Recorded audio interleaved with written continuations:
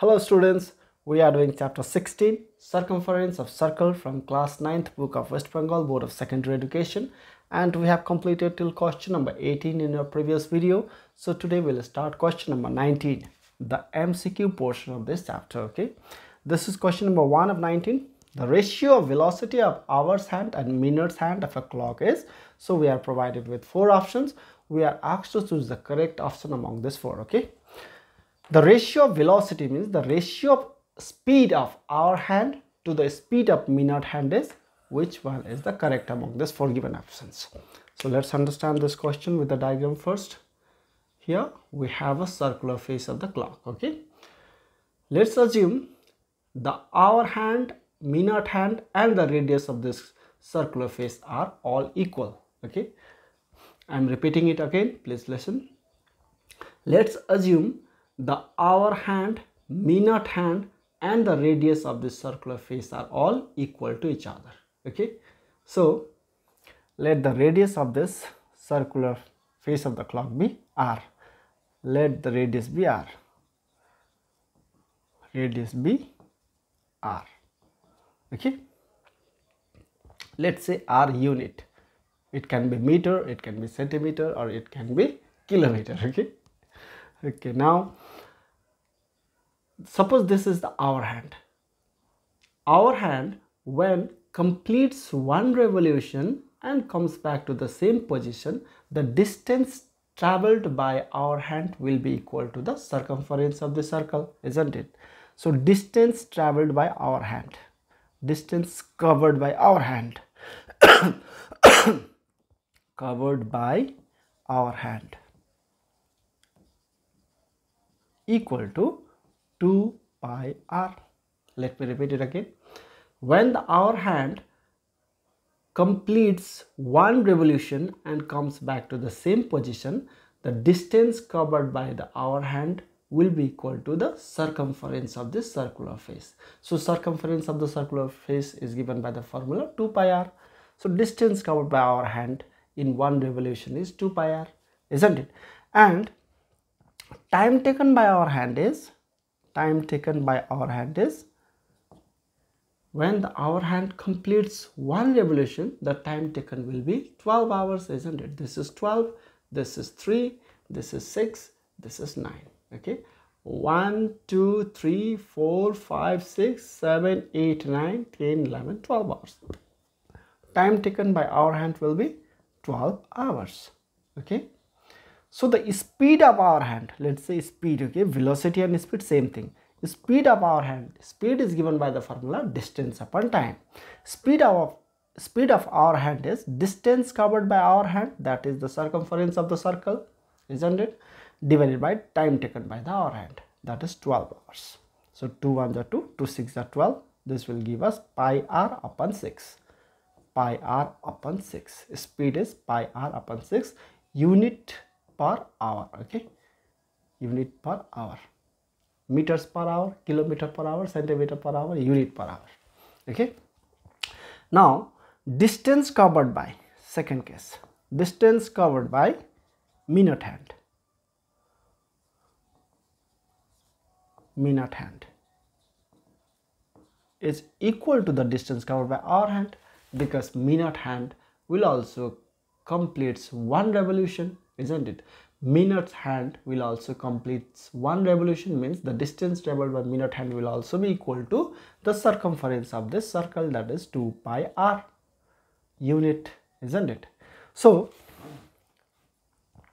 time taken by minute hand to complete one revolution, time taken by minute hand to complete one revolution. How much time does a minute hand take to complete one revolution? 1 hour, isn't it? When the minute hand completes one revolution, 1 hour time passes. So time taken by minute hand to complete one revolution is 1 hour. Okay, I hope you are following me.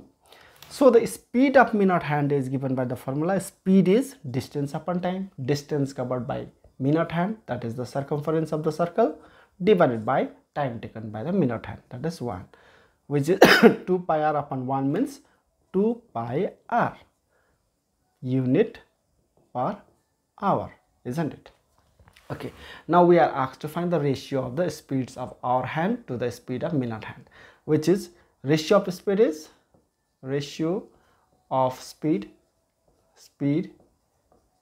of our hand to minute hand. Okay, speed of our hand is pi r by 6 is to speed of minute hand is 2 pi r. Speed of minute hand is 2 pi r. So 2 pi r. So this is pi r by 6 is to means we can write into, and the 1 from the denominator will go to the numerator and 2 pi r from the numerator will come down to the denominator. Okay, so this pi r and pi r cancels out. So we have 1 into 1 in the numerator, 6 into 2 in the denominator. 6 2s are 12. So 1 upon 12 means 1 is to 12.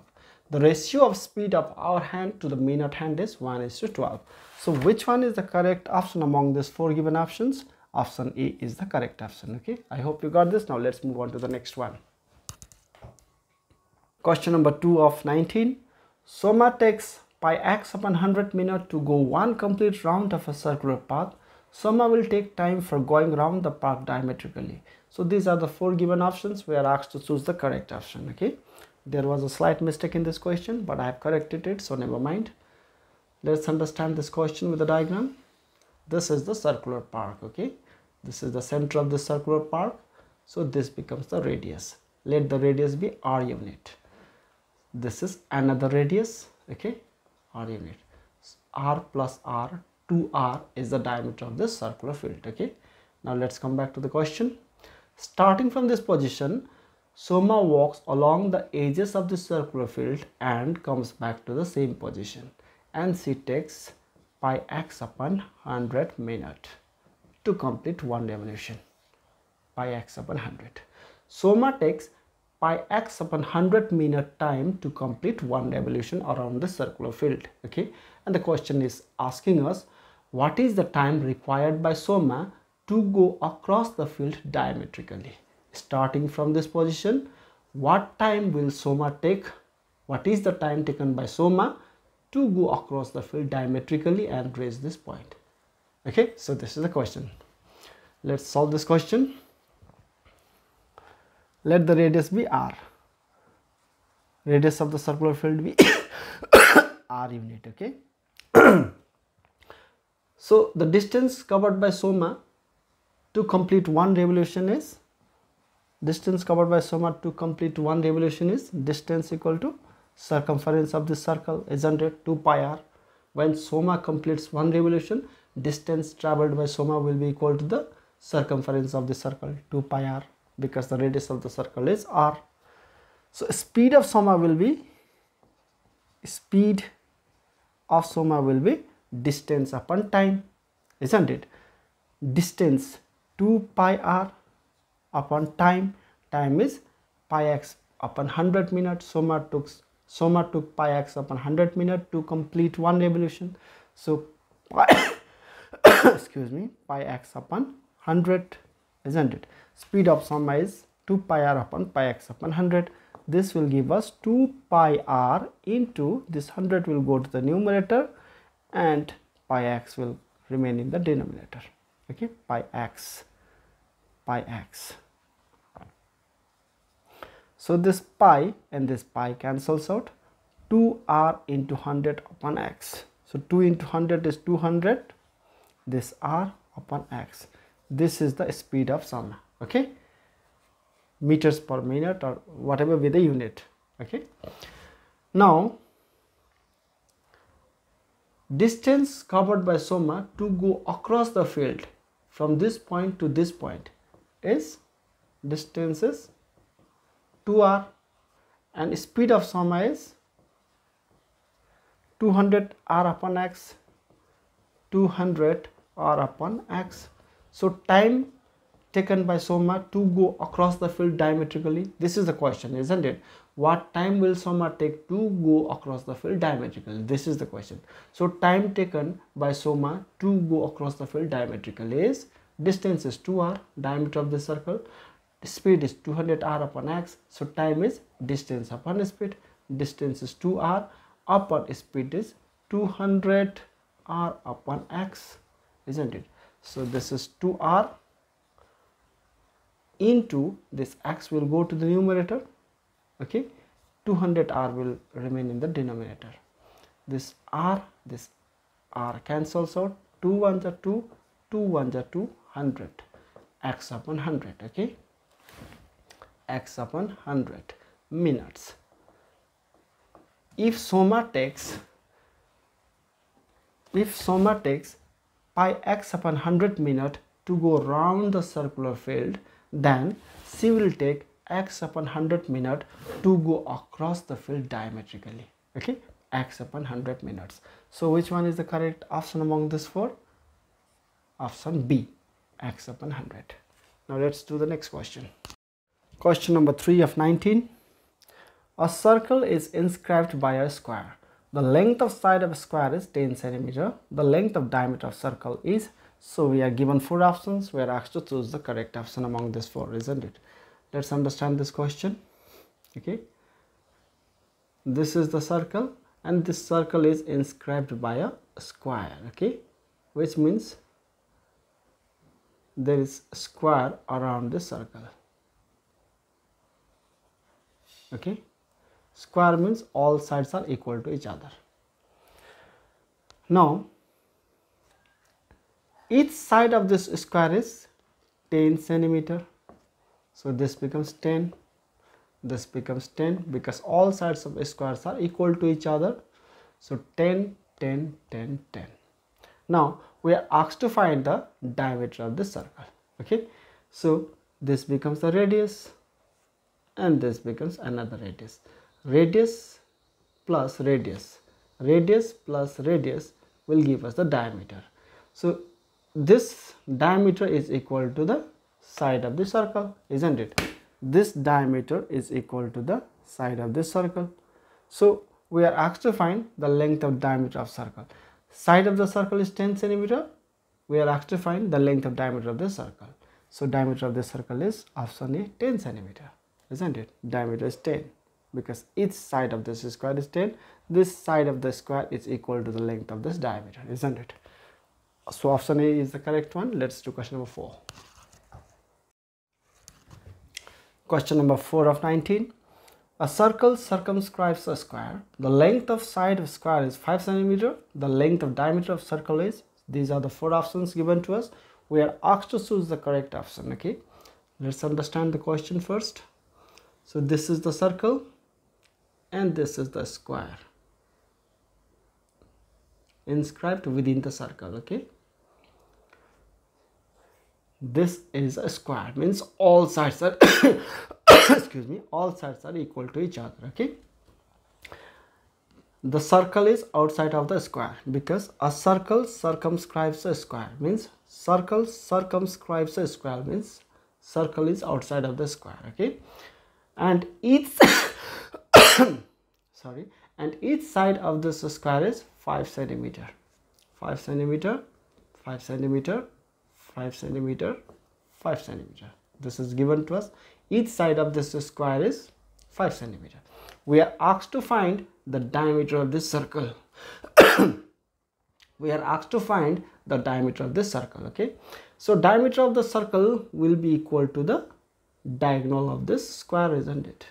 Diameter of this circle will be equal to the diagonal of this square. So since diagonal of square is given by the formula diagonal of square equal to √2 into side. This is the formula for diagonal of square. So √2 into side, side is 5 cm. Each side of square is 5 cm, isn't it? So √2 into 5 is 5 √2 centimeter. So which is the correct option among these 4 given options? Option A is the correct option, okay. So the diameter of this circle is 5 √2 centimeter, 5 √2 centimeter. Question number 5 of 19. A circular ring is 5 cm wide. The difference of outer and inner radius is, these are the 4 options given to us. We are asked to choose the correct option, okay. So let's understand this question. This is the ring, okay, circular ring, and the width of the circular ring is 5 centimeter. Width is equal from all sides, okay. This is 5 centimeter, this is 5 centimeter, this is 5 centimeter, and this is 5 centimeter. This is given to us. Width is 5 centimeter from all sides. Now we can see two circles here, isn't it? One is inner circle and the other is the outer circle, okay. So this becomes the radius of the inner circle. Let us represent it by small r. And this becomes the radius of the outer circle. Let us represent it by capital R, okay. So we are asked to find the difference of outer and inner radius, means outer radius minus inner radius, okay. Difference means subtraction. R, outer radius, minus inner radius. Capital R, outer radius, minus small r, inner radius. What will be the value of the difference of outer radius minus inner radius, okay. So this is a question. We know that this is capital R, and from this point to this point is small r, isn't it? The radius of the inner circle, small r. Capital R minus inner r will give us, capital R minus small r will give us the thickness of this circular ring, which is equal to 5 centimeter, isn't it? So this will give us 5 centimeter.